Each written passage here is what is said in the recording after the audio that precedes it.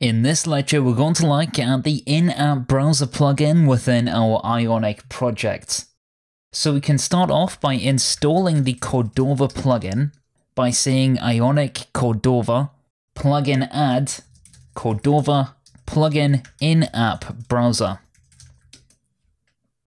After that, we can install the Ionic native plugin by saying npm install at Ionic native /InAppBrowser. Do be aware of the different spellings of InAppBrowser. One has dashes and the other one doesn't when it comes to installing the plugins. This plugin is widely supported. It supports the following platforms: Amazon Fire OS, Android, BlackBerry, Browser, Firefox OS, iOS, and much more.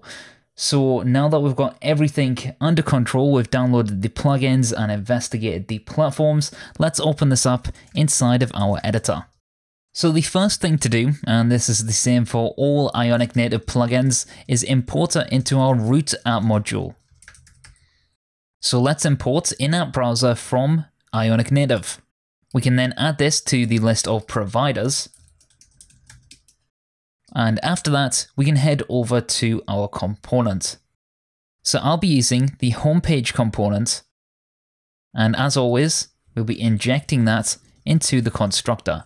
So let's say private InAppBrowser, and that is of type InAppBrowser. And remember, we can import that from Ionic native as well. So everything so far has been a standard setup for Ionic native, and now we'll get to the InAppBrowser specifics. So for this project, I'm going to head over to home.html, and I'm going to change the title to be InAppBrowser. I'll also change the color of the navbar to be dark, and I'll start off by adding an ion item. Now the ion item will allow us to hold a label.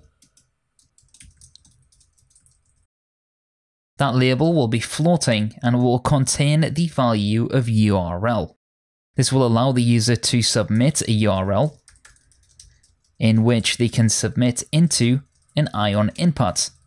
The ion input will have a type of URL that gives us some keyboard specific things, and I'll also attach an ng model equal to a class variable named URL. Finally, we'll create ourselves a button, and that button will have the ion button attribute. I'm going to give it the block attribute, and I'm also going to give it the clear attribute. That should make it take up 100% width, and of course be clear. We'll give it a click event of open web page, and then of course we'll pass in a URL to this function. So the text for our button will be open web page. Simple enough. So we can head over to our home.ts, our home page, and we can make our URL of type string, and then our function open web page, which takes a URL of type string. We don't have to add this as a parameter here, but it makes it more testable and more flexible. So the first thing to do is say this.inappbrowser.create. And you'll notice that this returns us an InAppBrowser object. As a result, we can say const browser is equal to creating this browser. So by creating the browser, we also need to pass through a URL. And that URL comes from our parameter. And then we have two optional parameters. The first is a target.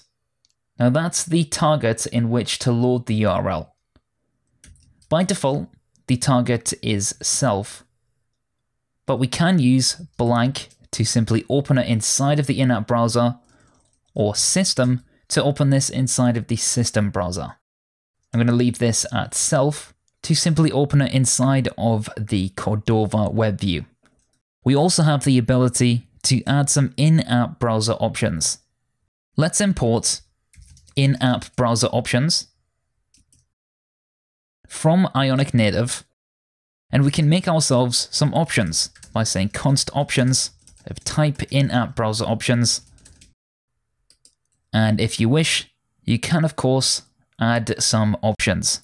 Everything from allowing a location bar on or off, to clearing the cache, session cache, using the hardware back button, and much more. If we were to, for example, turn off the Android zoom controls, we could do that by saying zoom and then of course putting the value to no. Let's pass these options in to our in-app browser. So essentially, we're opening a URL and returning an in-app browser object. Now, why is it important that we know that it's an in-app browser object? Well, that's because we can now say browser dot, and we have the ability to do everything from closing the browser, showing the browser, hiding it, and of course executing scripts and inserting CSS. Finally, with the on method, we can hook into a particular browser event and then use subscribe to subscribe to this event. For now, let's go back to simply opening up a URL. If we run this on our device by saying Ionic Cordova run Android, and I'm going to add the -L flag for live reload, we should be able to go ahead and open up a URL inside of our application. So I'm going to add my blog, so that's blog.paulhalliday.io, and if I click open web page, you can now see that our website opens up inside of our application. If I select a page, I can go through and browse as normal. If I want to, I can select a different page with the URL bar up top, and also I can hit the X to return to the app. So that's how we can use the in-app browser to navigate to different websites from inside of our application.